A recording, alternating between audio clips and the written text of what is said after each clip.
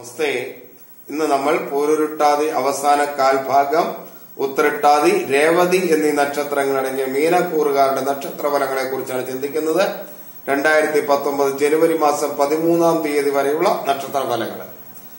മറ്റ് നക്ഷത്രങ്ങളുടെ ഫലങ്ങൾ ഞാൻ യൂട്യൂബ് ചാനൽ അപ്ലോഡ് ചെയ്തിട്ടുണ്ട്, ഫേസ്ബുക്ക് പേജിലും പോസ്റ്റ് ചെയ്തിട്ടുണ്ട്.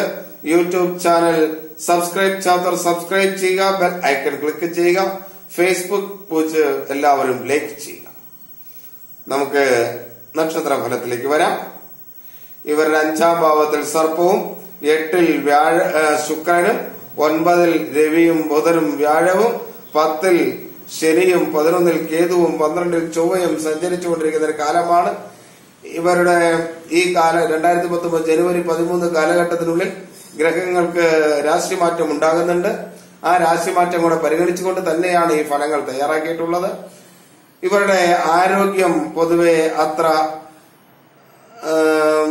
അനുകൂലമല്ല. പൊതുവെ മനസ്സുഖം ഒരു കുറവായിരിക്കും. അതേപോലെ വാദസംബന്ധമായ അസുഖങ്ങൾ ഉള്ളവരെ സംബന്ധിച്ചിടത്തോളം സൂക്ഷിക്കേണ്ട ഒരു സമയമാണ് ഇത്.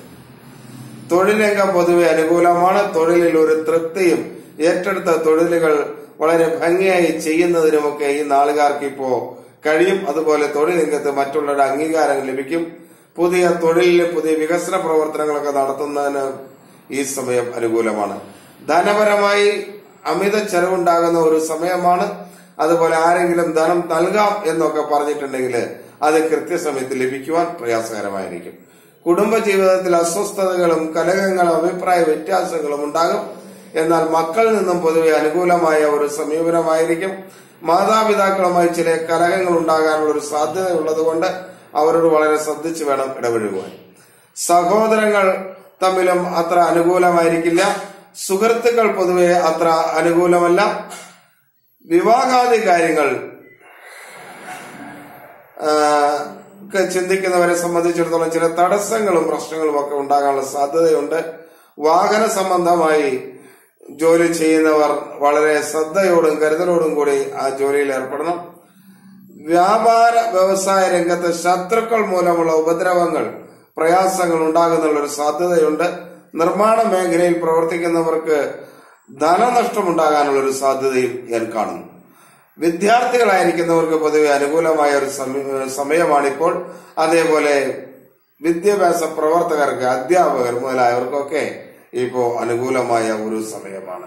നിയമരംഗത്ത് പ്രവർത്തിക്കുന്നവർക്ക് ധനനഷ്ടവും അതേപോലെ അപവാദങ്ങളും ഒക്കെ കേൾക്കാനിടയുള്ള ഒരു സമയമാണ് അത്.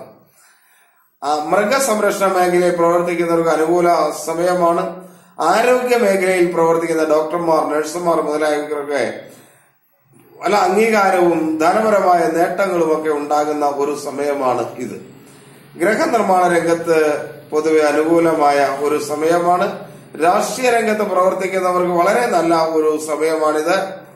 പുതിയ സ്ഥാനക്കയറ്റങ്ങളൊക്കെ അവരുടെ മേഖലകളിൽ അവർക്ക് ലഭിക്കാനുള്ള ഒരു സാധ്യതയുണ്ട്. അതുപോലെ മറ്റുള്ളവരുടെ അംഗീകാരങ്ങൾ ലഭിക്കുവാനുള്ള ഒരു സാധ്യതയുണ്ട്. പ്രശസ്തി കൂടുന്നതിനുള്ള ഒരു സമയമാണ് ഇത്. ഭൂമി സംബന്ധമായ തൊഴിൽ ചെയ്യുന്നവർക്ക്, അത് ക്രയവിക്രയമൊക്കെ ചെയ്യുന്നവർക്ക്, റിയൽ എസ്റ്റേറ്റ് മേഖലയിലൊക്കെ പ്രവർത്തിക്കുന്നവർക്ക് ഈ സമയം അനുകൂലമല്ല എന്നറിയുക. ഹോട്ടൽ വ്യവസായ രംഗത്ത് പ്രവർത്തിക്കുന്ന ഈ നാളുകാർക്ക് പൊതുവെ അനുകൂലമാണ്. ബന്ധുജനങ്ങളിൽ നിന്നും അനുകൂലമായ ഒരു സ്ഥിതി ഇവർക്ക് ഉണ്ടാകുകയും ചെയ്യും. എല്ലാ മേഖലകളിലും ഇവർക്ക് ശത്രുദോഷം ഉണ്ടാകുന്ന ഒരു കാലഘട്ടമാണ്. അതുകൊണ്ട് തന്നെ ഈ ശത്രുക്കൾ മൂലം ചില കേസുകളൊക്കെ വരാനുള്ള സാധ്യതയും ഇവർക്കുണ്ട്. അതുകൊണ്ട് അതെല്ലാം ശ്രദ്ധിച്ച് മുന്നോട്ട് പോകുക.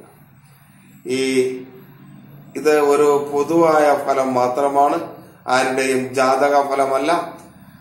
ആ ഒരു രീതിയിൽ വേണം ഇതിനെ സമീപിക്കുവാൻ. എങ്കിലും ഇതിൽ ദോഷം പറഞ്ഞിരിക്കുന്ന കാര്യങ്ങളിലൊക്കെ ഒരു ശ്രദ്ധയും കരുതലും എടുക്കുന്നത് വളരെ നല്ലതാണ്. ഗുണപരമായ കാര്യങ്ങളിൽ കൂടുതൽ മനസ്സൂന്നി പ്രവർത്തിക്കുകയും അതിന് ഗുണഫലങ്ങൾക്ക് നേട്ടമുണ്ടാക്കാൻ ശ്രമിക്കുകയും ചെയ്യുക എന്ന ഉദ്ദേശത്തോടെയാണ് ഞാൻ ഈ നക്ഷത്ര ഫലങ്ങൾ അപ്ലോഡ് ചെയ്തുകൊണ്ടിരിക്കുന്നത്. ഇപ്പോഴത്തെ പ്രശ്നങ്ങൾക്ക് ഒരു പൊതുവായ പരിഹാരം എന്ന രീതിയിൽ ദേവീ ക്ഷേത്രത്തില് യഥാശക്തി ദർശനം നടത്തുന്നത് വളരെ നല്ലതാണ്.